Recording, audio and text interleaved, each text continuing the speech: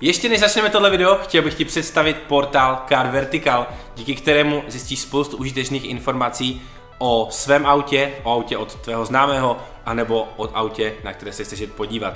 Je to nejvíc easy, vemeš vinko daného auta, zadáš ho do Car Verticalu a vyskočí spousta užitečných informací. Jako je například počet najetých kilometrů, jestli auto náhodou není kradené, anebo jestli bylo bourané. Pokud ano, ukáže ti to taky modílek auta, na kterém uvidíš, jaké části auta byly bourané a předpokládanou cenu, za kterou auto bylo opravováno, nebo kolik stála daná oprava. Kromě toho zjistíš i kompletní evidenci vozidla, to znamená, kdy bylo kde registrováno, kde bylo vyrobeno, kolikrát bylo přepisováno a spoustu dalších informací. Car Vertical neověřuje auto jenom lokálně, ale ověřuje ho ve spoustě zemí, takže těch informací se můžeš dozvědět opravdu spousty. Navíc je tam spousta tipů a rad k danému vozidlu, které si prověřuješ, na co si máš dát pozor, co si hlídat, co se nejvíc kazí.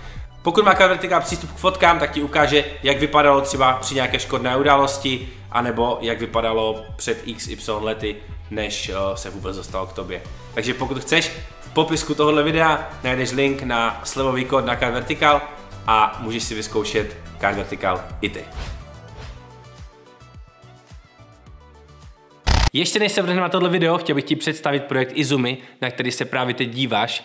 A my jsme se rozhodli, že uděláme největší projekt, který jsme kdy dělali. Spojili jsme se s partou Car Vertical, AHA Profi, Miller's Oils a Race Shop a připravili jsme pro tebe soutěž o auto, které bude kompletně drift ready, bude mít body kit, bude mít celopolep od Foliaset a jeden z vás ho úplně zdarma vyhraje, dostane k tomu vybavení, dostane k tomu oleje, nářadí, stane se členem týmu a bude s námi jezdit na akce. Pokud jezdit neumíš, vůbec to nevadí, protože my ti to naučíme. Takže jestli tě tohle zajímá, nabíhej na footballcam.eu nebo na Race Shop do sekce blog a najdi tam všechny pravidla a zapoj se do soutěže o tohle auto i ty. No a teď se jdeme podívat na další díl projektu IZUMI.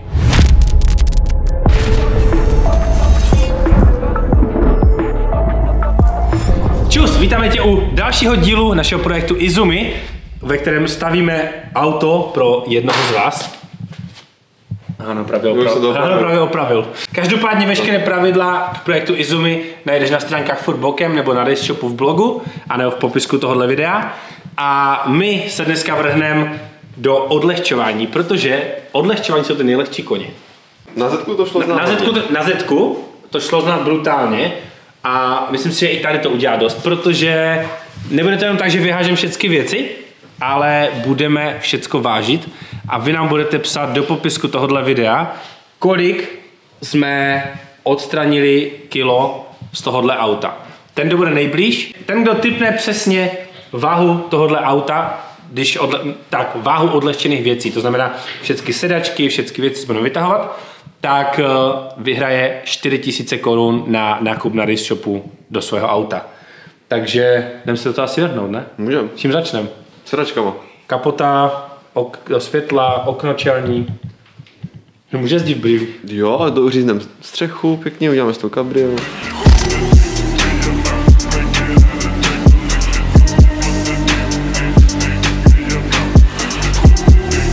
OK, takže se nevrhnou do odlehčování. Můžem. OK, teď začneme interiérem. Já bych začal dýřka, no. Jinak ten interiér bude na prodej, takže kdyby ho někdo chtěl, klidně napište. A je váš. Je dost unikátní tím, že je takhle v této barevnosti. Sice je to... Hansi chtěl kvůli tomu interiéru kupovat zpátky 36, no abyste to chápali. Tak jako je tady pár jako... Tohle je dobré, to já bys nevypadlo. No. To železo. Tady si zaděláš pás. No, každopádně ten interiér bude na prodej, takže pokud ho někdo z vás budete chtít, klidně dejte vědět. Mám dělat předky, uděláš zadky? Ne, já si dám tapce, protože by byste zničili. OK, takže tapce a já udělám sedačky, jo? No. Tak jo.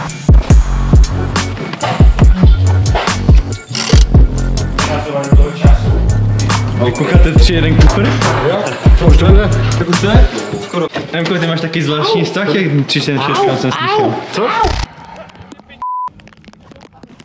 pocit, že máme trochu problém. Jsi chtěl zkusit kolečko? Pohodě. Ta matička, dívej, kolik to má koní!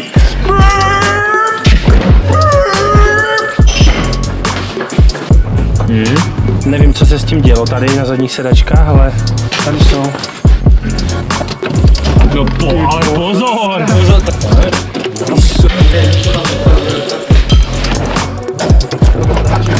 No, ní nehať.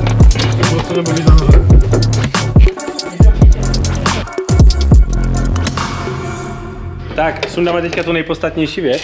To jsou SPZky, protože my jsme se dlouho jsme uvažovali, jestli ten projekt budeme stavět jako tak, že by to zůstalo na značkách, to znamená, nemohlo by tam být tolik úprav, anebo to postavíme bez značek.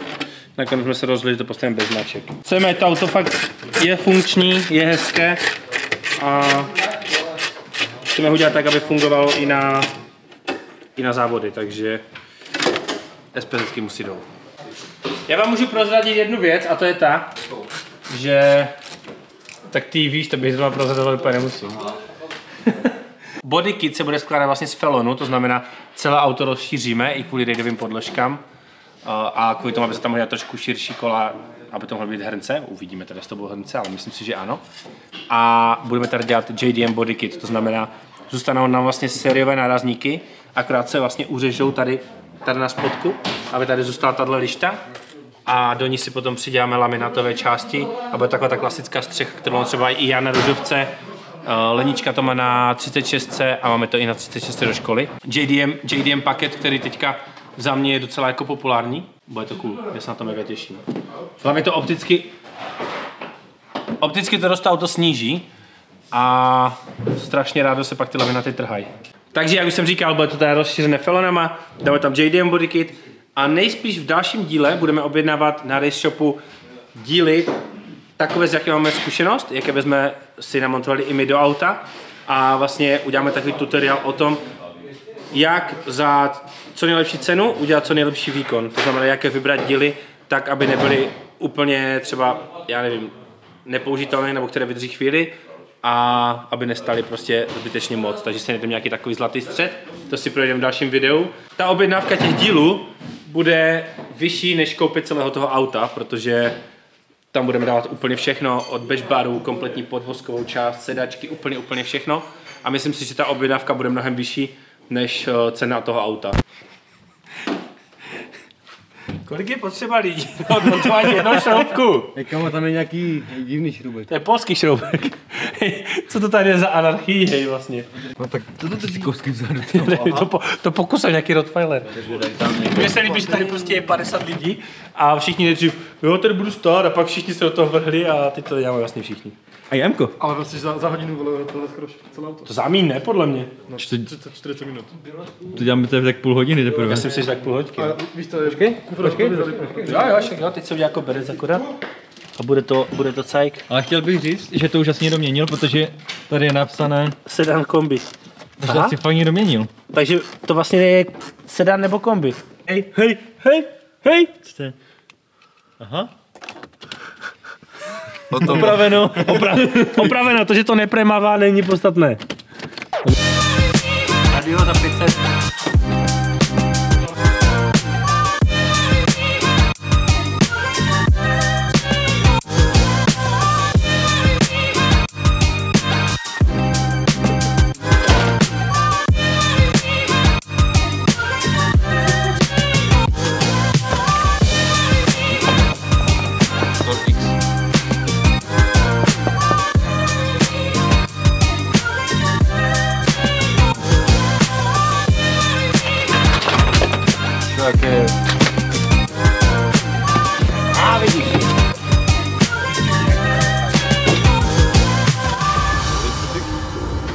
Já si myslím, že se blížíme ke konci, ne?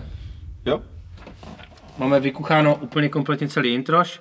Ono se to nezdá, ale až vidíte tu výslednou váhu, tak to bude docela dost. Samozřejmě budeme tady dávat nějaké věci zpátky, ale sériová sedačka vždycky bude vážit víc než skořepina prostě. Já si myslím, že v tuhle chvíli máme asi úplně všechno, co jsme potřebovali. Potom budeme samozřejmě ještě odřezovat kusy karoserie, ale to až potom, až budeme mít felony. To nás čeká v jiném díle. Vy teda tipujte, o kolik jsme auto odlehčili. Takže vlastně v dalším díle uděláme objednávku a pak už začneme montovat vlastně funkční věci. Obmotáme si kabeláž ještě do takové té klasické, to je nejlevnější varianta asi, že? Já to můžu ukázat. je to tahle klasická páska. Určitě je dobré třeba si ty kabelové svazky trošku popsat, ať víte kde co a jak. A nebo tam hodit nějaký štítek. A potom to vlastně všechno schováte. Je to taková tkanina. Jsou různé tloušťky, různé délky. Všechno to najdete na e-shopu. Je to asi nejlevnější varianta, jak obmotat kabeláž.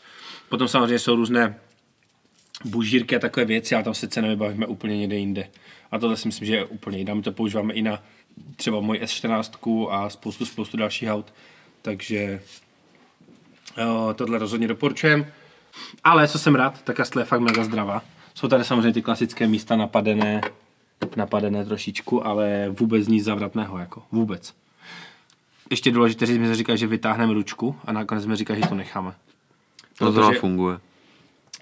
V málo kterém BMW funguje, v tomhle funguje a určitě to bude dobré, když třeba někdo najde na podval, ať si to může zatáhnout, protože ručka, kterou máme v plánu, nemá aretaci a jenom přes kvalt může vždycky stát nějaký trash. Takže toto necháme a majitel bude moct si to když tak jakoby zastavit na podvalu. Nebo v kopci, když bude stát, nebo nevím kde. Takže tak, no. Už nám přišel jeden z prvních dílů do 36 IZUMI a to je sportovní sedačka. Takže jdeme si ji rovnou vyzkoušet. Sportovně rozkladací. Sportovně rozkladací sedačka. To je mobilní sedačka, takzvaně.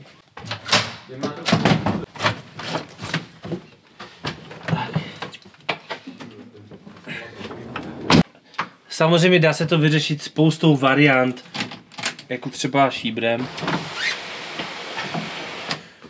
který se otvírám do půlky.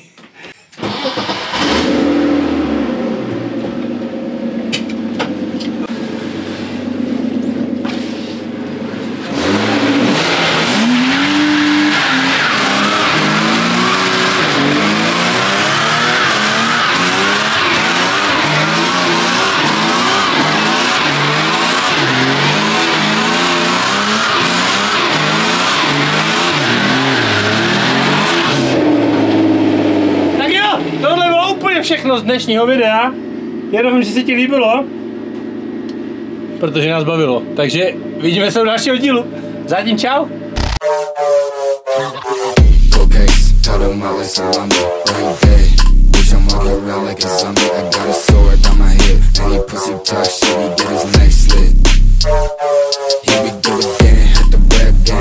Fucking bands, bitch, I'm in the fucking bands. 2 say that ain't got no